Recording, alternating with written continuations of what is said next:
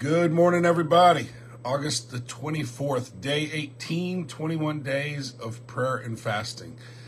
Good morning. As you're waking up this morning, my wife is the first name to pop on my screen. Good morning, honey. Glad to have so many of you that you continue to be so faithful in it all. Good morning, Mike Lynch. Glad to see you this morning, my friend. Miss Savannah, I hope school is going well. Gene Haynes, good morning. Morning, Miss Mary. Appreciate you very much. Debbie, good to see you this morning. So, Preston Wise and the Wise family, good morning to everybody. Glad to have you guys this morning. My wife's got clappy hands because I think her and Misty said that they sit there and try to be the first one to the name that pops up. Anybody else competitive like that? Anyway, good morning. Glad to see you this morning. Good morning, Kermans, Lynn Lynch. Glad to have you guys. So grab your journal. I'm going to jump in pretty quick today because we got a major topic to tackle this morning. To walk in here at 4 o'clock this morning and go, all right, we're going to talk about marriage in a 12 to 15 minute window is an interesting task, let's just say. But I want to jump in, but before I do, let me remind you real quick, if you don't have a journal, it's on our website, cotlakes.com. Good morning, Miss Hannah. Good morning, Ken. Good morning, Julie. Good to see you. But grab the journal, and but also I want to say this to you again. What does day 22 look like? What we've been doing for 18 days now, we'll be done on Sunday morning. What we've been doing is we've been focusing on the Word and then how we serve people. So I want to ask you on day 22 those two questions. On day 22, what does it look like? How are you going to interact with the Word differently? How are you going to, what kind of a reading plan are you going to have? And then how are you going to continue in having a daily focus of serving others? So day 22 is coming up, and I want to really push you that this would be a catalyst, not just an event that we went through. Okay, day 18, we are praying for married couples. We are praying for married couples. All of our married folks out there, good morning to you. Now, for my singles, don't shut down on me. You're going to want to pay attention to this because if you are going into a relationship or even think about being married one day, you're going to want to go into it with the right understanding.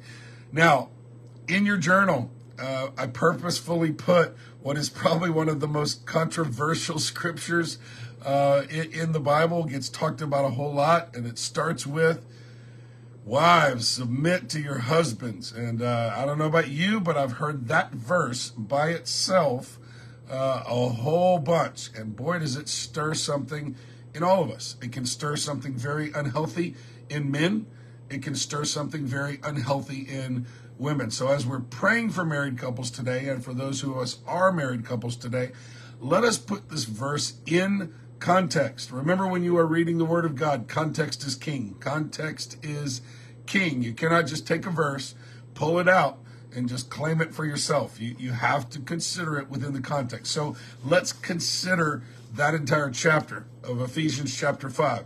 Now, I don't know if you've ever done this, but sometimes what my wife has told me she'll do is she'll read a little bit of the beginning of the book and then flip in a little bit of the back of a book, just to kind of get a perspective. And so I want to do that from the standpoint of, I think Ephesians 5 lays out very well for us to go and look at verse 32 and 33 at the end first, before we just read the verse in your journal. So if you got a Bible, you want to pull it up on the screen for you, wherever you can. I want you to consider the entire chapter of Ephesians 5. So let's go to 32 and 33 first. Excuse me.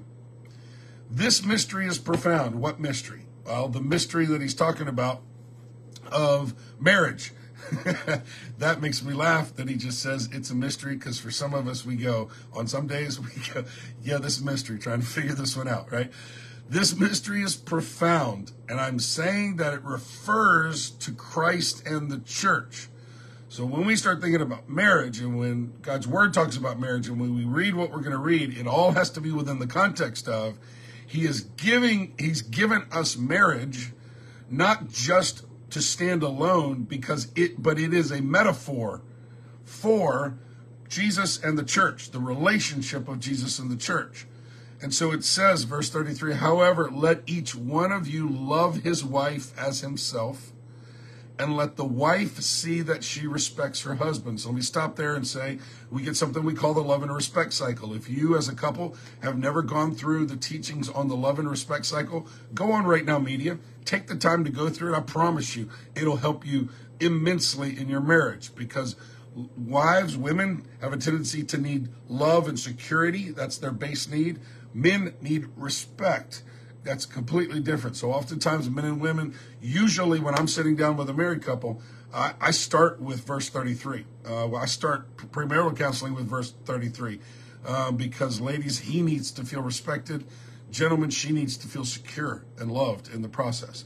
So it is in that context, right? In verse 32, Paul looks back at his quote and says, this mystery is a profound one, and I'm referring to Christ and the church. Now, why is coming together of a man and a woman to form one flesh in marriage a mystery? Well, again, because he tells us in verse 32, the marriage union is a mystery because its deepest meaning has been partially concealed up until this.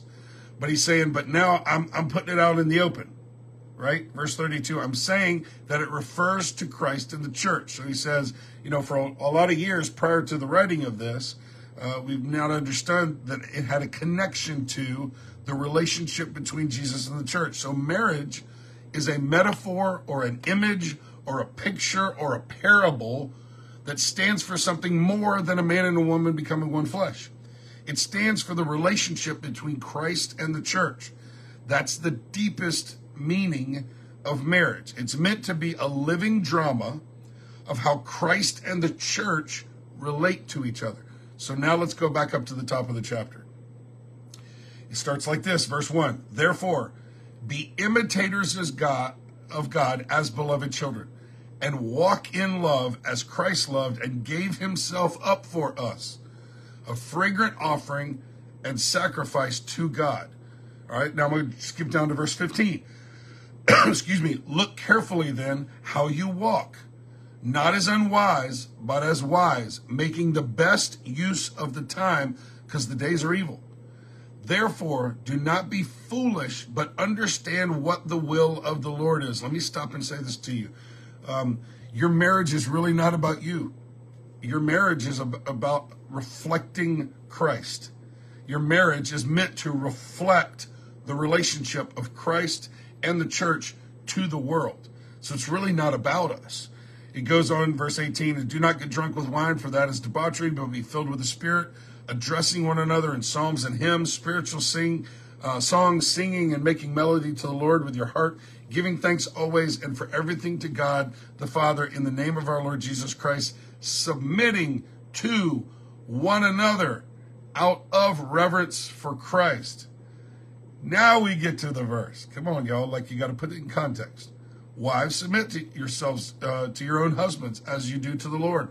For the husband is the head of the wife, as Christ is the head of the church, his body, of which he is the Savior. Now, as the church submits to Christ, so also wives should submit to their husbands in everything. Husbands, love your wives, just as Christ loved the church and gave himself up for her, that he might sanctify her, having cleansed her by the washing of the water with the word, so that he might present the church to himself in splendor, without spot or wrinkle or any such thing, that she may be holy and without blemish. So wives, submit, but husbands, present your wife, like care for her in such a way that you present her unblemished in the process. I'm going to say something kind of tough, but it's something we all need to hear. I like to say, you can tell the quality of man by the countenance of his wife. And so men, this is not a, I'm the man, do what I say.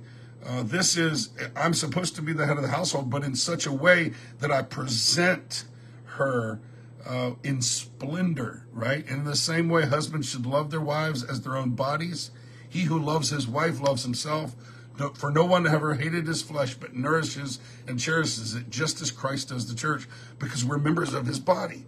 Therefore, a man shall leave his father and mother and hold fast to his wife, and the two shall become flesh. The primary message here is that marriage, as in all human relationships, the body of Christian believers is to be unified with Christ for the purpose of doing God's will. Following that path is not easy, and it requires submission to the Lord Jesus Christ, right? And submission to one another. Jesus' example of leadership was to humble himself and serve. Mark 10 tells us he came to serve and not be served. Philippians 2 tells us that he did not consider equality with God something to be grasped, but humbled himself to death, even death on a cross. So when we read just this little piece of scripture and we create the animosity, we're coming to a place where, imagine, let me say it to you this way. Your head and your body are functioning in unity right now. If they're not, then you're being seen by a doctor. Something's drastically wrong. You're in care. And that's the idea here, is that, yes, the man plays a role of leading the family, but it is to be in such unity that he presents her unblemished and that she respects him in such a way, and it's a reflection of Christ. And so, man, I'm not saying that's easy, but I am saying how quickly we let the enemy come in and bring division. And it becomes about me, mine, and what I get out of the process. So I want to challenge you today, first of all, to our married couples to consider: am I making it about me? When did marriage become about me? First of all, it's about Jesus. First of all, the way I treat my spouse is about him. It doesn't matter what they do, how they do. Now, I'm not saying you be a doormat and you take abuse. That's not at all. And you understand what I mean by that. But on a day-to-day regular basis, the reality is that what I do and how I treat my spouse is a reflection to the world of who my God is. Man, that's powerful today. And so for the married couples, let me encourage you to pray this morning. God, am I reflecting you in the way I love and serve my spouse? Am I reflecting you in the way I play that role? And then as you pray for married couples today, pray that they would see this reality, that their marriage is a reflection of that. For our young people, our singles, let me ask you, as you consider someone and moving towards the idea of marriage, understand what it's supposed to be. Marriage is not about you. Marriage is not about me being completed. You complete me. Thank you, Jerry Maguire. No. It's about Jesus. It's about reflecting who he is and his relationship to the body. And when we do it well, we become a living example as a couple of Jesus and his church. So, man, let's take some time this morning, and for whatever that means for you, for some of you, that's you praying for your own marriage. That's you reforming your mind today in the way that you look at your marriage and your spouse. For some of you, that's praying for your adult children that are married and maybe you're struggling a bit, or praying for couples that you know. Maybe you've got a friend at work that's struggling in their marriage. Let us take some time today and just let the Holy Spirit guide us on our own marriage, but the reality of loving and serving someone else who maybe is struggling a bit in that area. Let me pray for you. Get out of the way and let the Holy Spirit and you have some time today.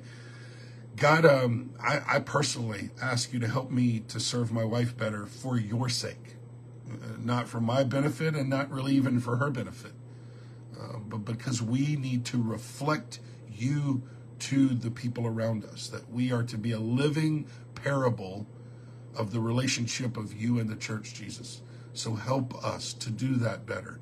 Help us to serve one another. Help us to submit to one another. Help us to take the attitude of Jesus that says equality with God was not something to be grasped, but he humbled himself. So God, I pray for everybody watching this today. Would you help us to humble ourselves, that we've let pride come in and bring division in our relationships, in our home. God, I pray for couples today that are struggling.